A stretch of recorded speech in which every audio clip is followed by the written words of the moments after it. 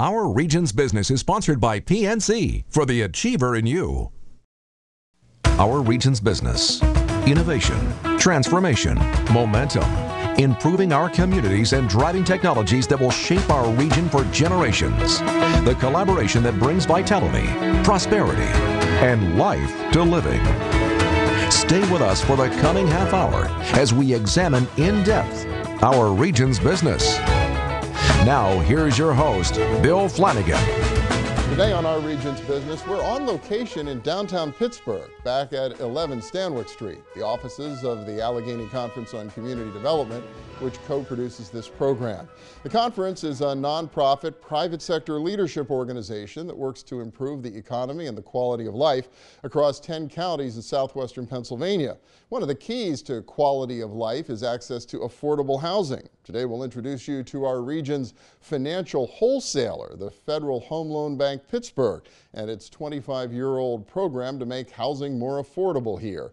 Plus, we'll learn more about our region's unwelcome national attention for opiate addiction and find out what employers can do to help stem drug abuse. But first, 'tis the season to visit downtown Pittsburgh. From light up night through Thanksgiving all the way through first night, the events calendar is jam-packed. Here to share what's already happening and what's in store are Jeremy Waldrup, President and CEO of the Pittsburgh Downtown Partnership, and Craig Davis, President and CEO of Visit Pittsburgh. And welcome. Good to have you both here. Thanks for having us. Thanks, Bill. Yeah, so Jeremy, you're already off and running. Light Up Night, now Thanksgiving, and more to come, right? That's right. We had a successful 55th annual Light Up Night celebration. 55th anniversary. 55 wow. years and counting, and then we just had big Black Friday shopping event and Small Business Saturday. So it's been a fantastic week to kick off the holiday season, and we're looking for a whole lot more. Yeah, this is really a friends and family time, I would assume. A lot of folks back home visiting this time of year. It is. Downtown Pittsburgh is steeped in holiday traditions that have gone back for generations. So everything from the Macy's windows, which we brought back this year, to just coming down and seeing the sights. The cultural institutions have a jam-packed host of shows throughout the cultural district, and then of course the dining scene is fantastic in downtown, so people are just down all times on nights and weekends enjoying the celebratory spirit. Yeah, and Craig, obviously Visit Pittsburgh really focuses on getting people from all over the place to consider visiting Pittsburgh. This kind of thing has to make your job an awful lot easier. Oh, it does. You know, from our standpoint, Visit Pittsburgh owns nothing. So what we do is we sell and market that which other people design and introduce. So Jeremy and the PDP have done a wonderful job of making our job easier, bringing in people from the outside, because you're just not going to visit or spend your money in some place that is not unique. So this is certainly something worth coming down for, and we capitalize on it.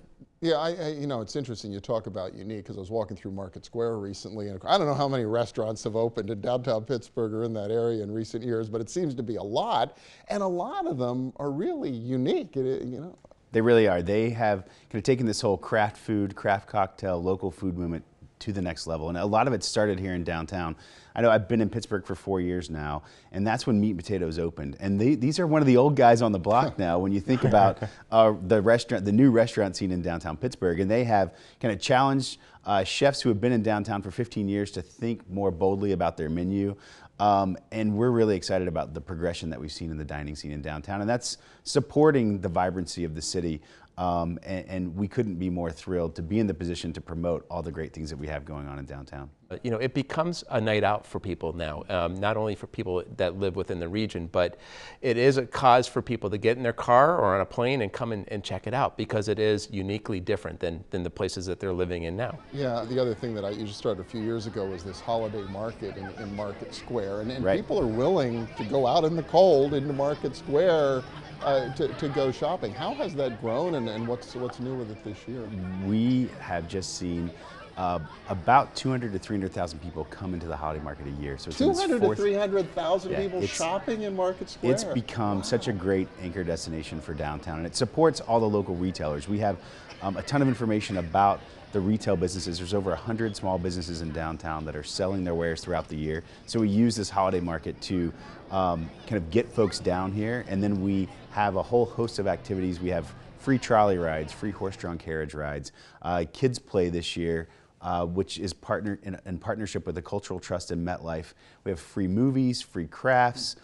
It's just a great opportunity to get down and explore the city, and using the holiday market as a big anchor for that. We have 30 vendors in the market this year, many of them selling goods that you're not going to find anywhere else in the region, a lot of them from European countries. It's been this destination, and now folks are telling their friends and their neighbors and their families, and as families are getting together for the season, they're like, let's go downtown, let's get our picture in front of one of the 9 Christmas trees that we have down here. So it's a spectacular thing that we're really pleased about. It's really exciting. And Craig, it caps what's been a great year for visitors to the region in general, and not just to downtown. Right? I've been in this marketplace for 23 years, and I've never seen a year that, like 2015, will end up by being. Already we're pacing ahead of last year, which was a record year. And the things that we do to say those things, the information that we draw from hotel stays, economic impact, it's all spiking this year. And that's despite lots of construction of hotels and everything else. We see the occupancy rate seems to be strong. We seem to be supporting all of this. Right? You know, we measure ourselves against a lot of other similar cities, and we're still in the very top tier under all the things that we measure. And for us, all the new build that's coming in is doing nothing but enhancing the region.